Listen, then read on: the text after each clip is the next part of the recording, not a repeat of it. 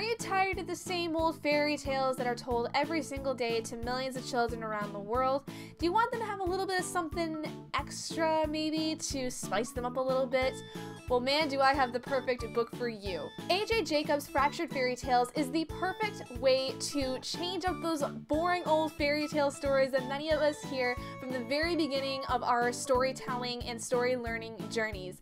This book is so freaking funny, and I just cannot even believe half of the stories that are written in this because they're all so punny and they are all just so different than what our normal fairy tales actually entail. So if you guys can't tell from the giant smile on my face, I absolutely loved this book. It was so freaking good. Now, this is actually a funny story, a book that was given to me by a friend because she was a client that I worked with in the writing center up at school, and we were talking about kind of books that were kind of different, kind of out there, and I had told her about when I read the story A Tale Dark and Grim, which I reviewed for you guys. It's taking the original fairy tales that we know and love, stories like Pinocchio and the Frog Prince and the Seven Swallows, and slightly changing them to slightly different outcomes, or just different outcomes in general that are so bizarre, but it's so different than what we know and we love, but it's so freaking good. Now, this is actually a middle grade novel as well, I would say, because the writing is very simple. It's not really too fluffy, but it's something that I think that, you know, students who are in middle school would still appreciate. They would still appreciate a lot of the puns and a lot of the things that, the jokes that are made in it. Some maybe a little bit more towards the lower freshman kind of grades too, because it's still, some things may go over their heads, but not to the point where I feel like it's not a book for a middle grade student. I will say though, there are some jokes that are played throughout this book in different stories that may not be exactly appropriate for maybe even middle grade students, which is why I recommend it for maybe kind of lower high school freshman kind of age group, just because I feel like those are a little bit more mature than middle schoolers, but I still think that this book is really interesting.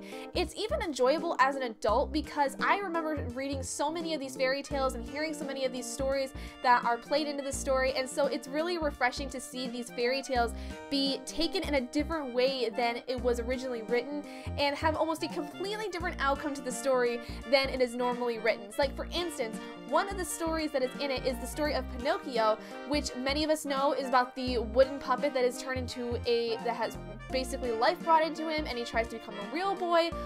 That story is completely different in this book. What basically happens is Pinocchio is given life, and because the woodmaker, the puppeteer maker, basically, he sees this, he decides to make this puppet a reality star, so he puts him on TV, and he becomes the most amazing actor in the world. He doesn't even need cue cards, and it's such an interesting take on what could happen if this story was completely different, and it's just so funny to see, and I don't know, just something about it brought a lot of joy to my heart, even though it was totally messed up fairy tale stories.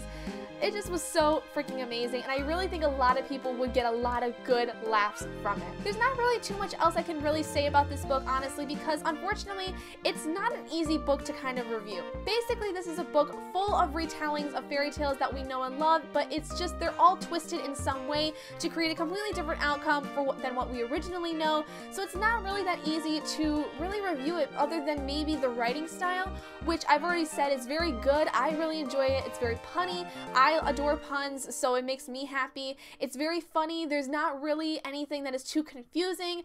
I just really enjoy it, and I definitely think that it can reach an entirely different demographic than it may have even thought possible, because so many people can get so much enjoyment from the puns and the jokes that are made in this. Like, it can go to as far as the elderly to maybe as young as students who are just getting ready to learn about these fairy tales and things like that. That's really all I had to say about Fractured Fairy Tales by A.J. Jacobs. I know it really wasn't much. Basically, what I'm going to be reviewing this on Goodreads is I'm going to give it a 5 stars just purely for the fact that it was so well done in recreating these fairy tales into something that was completely different while still remaining very funny, but not to a point where it was distracting and it didn't seem enjoyable. So I don't know, I really enjoyed how this was created, and I really think that the writing style was very well done for the type of book that it's supposed to be. It was very much following a theme that I think was present throughout all of the stories. I just definitely think it's something that I think a lot of people would get a kick out of, and yeah, that's really all I had to say. I just really enjoyed it. I really think a lot of other people would enjoy it as well. So if you guys have read Fractured extra fairy tales. Let me know down in the comments below what you guys thought of it, if you thought it was great, as much as I do.